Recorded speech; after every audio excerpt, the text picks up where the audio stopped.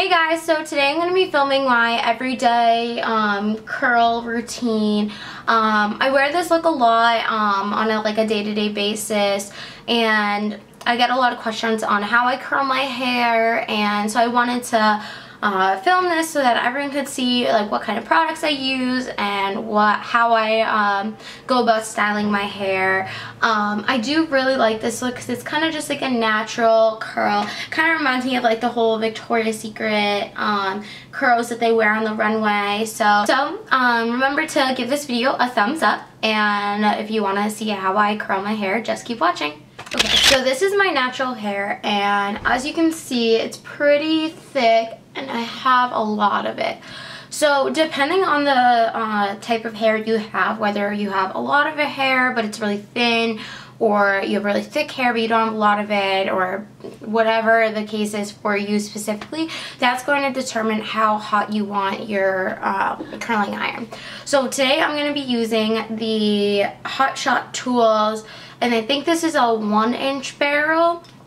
Also, depending on the kind of curl you want is going to depend on how thick the barrel is. So like I said, this is a 1-inch, but if you want them to be a little bit looser, I would go with a thicker barrel, like a 1.5. If you want really tight curls, go for a 1/2 inch. If you kind of want more of that beachy, kind of like what my hair is right now, this is just my natural hair, but you could achieve this with one of the tapered ones. Might just be a little bit curlier than this, but it'd probably be a similar effect of just kind of having that beachy wave look. And I'm gonna get into the look right now. So I have my curling iron set right now for about 400 degrees, 425, 400. And like I said, I have much thicker hair than some other people, so depending on if you have thinner hair, I definitely wouldn't put your iron up that high.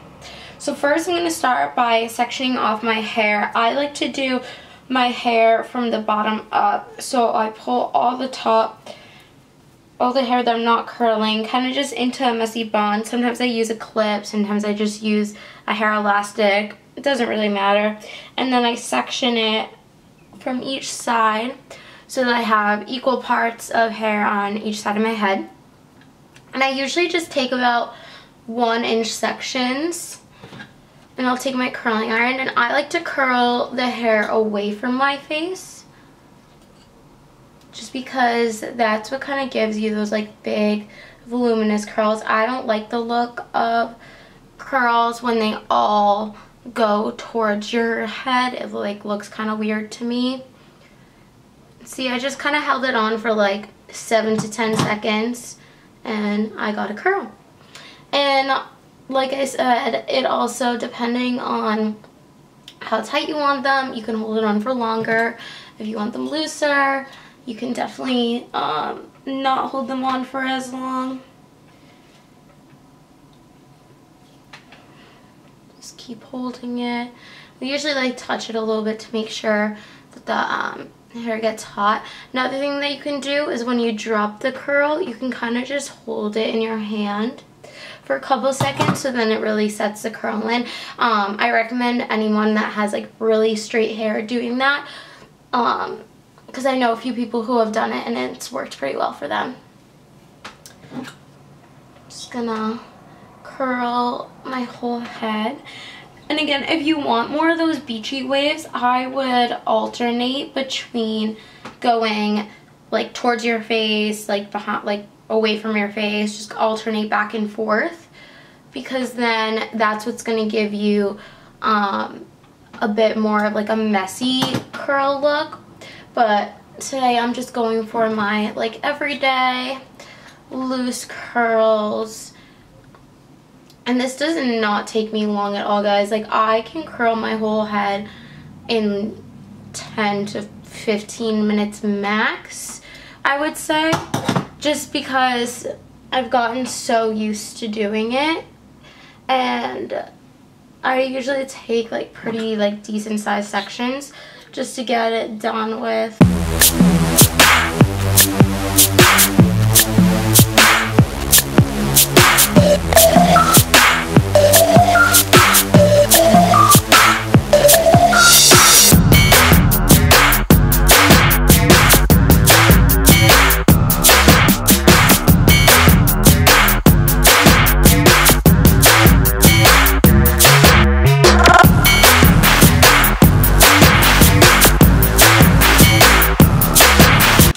now that I finished this whole bottom section, I'm going to take my hairspray. And this is the Garnier Fructis Full Control Hairspray. This is just like some random hairspray that my sister gave me. And just spray it all in. And again, depending on how well your hair holds your curl, can depend on how much hairspray you put in. I usually don't put that much in, especially because I kind of like my curls to fall a little bit, like get a little bit wavier, a little bit more relaxed instead of so tight. And then I'm just going to take my next section down, and again, so my hair is already divided, just divide it from the back. This is kind of an important thing. If you do decide to alternate like the way you do your curls, like one towards your face, one away from your face, you definitely want to start the first curl away from your face, because that's just going to open up your entire face, whereas if you curl it inwards, it's just going to make you look weird. No offense to anyone that does do that, more power to you, but I'm just giving you my advice and what I've been told by like my hairstylist, and I know other hair like beauty gurus always say that as well. So just keep curling. Again, like there's not really any like technique to it. It's just kind of how you want. Like you can also curl like that and curl all the way up your head and leave it there. You can pull your hair through. It's still gonna give you like the same effect, like that and that are like basically the same thing. So just whatever you're comfortable with. And I think the main thing too is the people think that they have to go and spend all this money on a curling iron. Honestly, this is $30. I've had this since high school, I'd say. It always like works really well for me. It's gotten the job done. You don't need to be spending $200 on a curling iron, especially as a college student. We be broke. We don't have money for a $200 curling iron. We have to spend money on our $200 books, which is also ridiculous, but that's a little bit more important than this. So just work with what you have is the main thing. Like don't go out and buy some like fancy schmancy curling iron just because you feel like it's gonna work better when you have one that works just as well.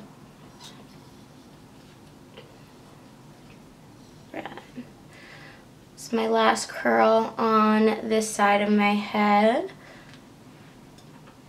And then I'm gonna move to this side. See, this side always takes a little bit longer because I have just like a little bit more hair on this side than I do this side of my head.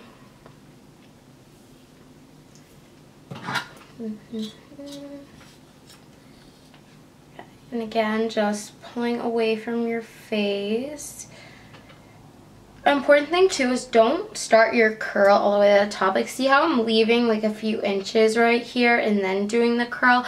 That is also gonna make it look a little bit more natural. The way I kind of like to do it is right where like my eyes are is where I'll start the curl, because then it's like kind of straight and then like flutters away. So it kind of puts a little bit more emphasis on that part of my face. Whereas if I curled it right at the top, it would just look really weird. Okay, and we're gonna just keep curling until we get our full head done. Like I've said before, any video that you guys want to see, just let me know. Comment down below. Because I definitely want to make sure I'm putting out stuff that you want to see. This was actually a request from one of my friends at school that wanted to see this video. So shout out to Katie for asking for this video.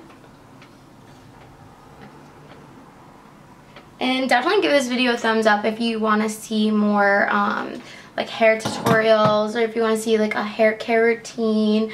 I have like a pretty solid hair care routine after dyeing my hair so much. Obviously my hair is not naturally this blonde, even though I so wish it was, but from all that dyeing, it's definitely taken some life out of my hair, but with the right products you can add that right back in. Alright, we're gonna do like 2 more curls and then we'll be done.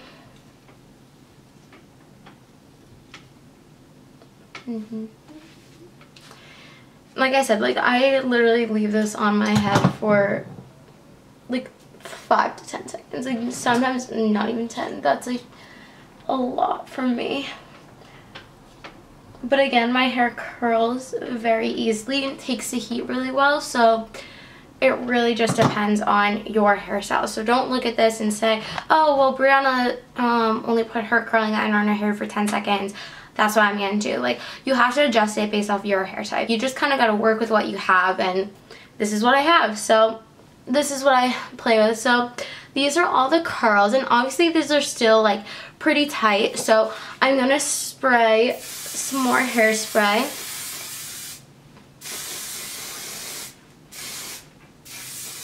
Right. And then I'm just gonna like take my fingers and pull the curls through a little bit. See how this is kind of just like breaking them up, making them a little bit nicer. And also you can go in and like kind of like tease your hair to just give them more volume, give it that like whole Victoria's Secret curls look. And just keep pulling. And see how like my hair is like nice and like straight at the top, and then it goes into the curl. Like that's what you want when you just want some like nice soft everyday curls. Like I wear this look to class, I can wear it to dinner with my boyfriend, or like out, or to like a special occasion, and it works. So I'm just gonna take my Wet Brush Pro and kind of use that to tease just the top of my hair, just to give it, like I said, just a little bit more volume.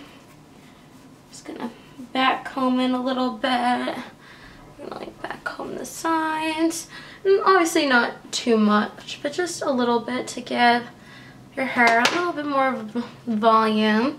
And I also like to use this OGX argan and Moroccan oil, and I just use this as a kind of like finisher spray on my hair to keep it looking shiny, because sometimes hairspray can make your hair look really dull, and this just kind of adds a little bit of lightness back into my hair. It makes it still feel soft and not like crunchy.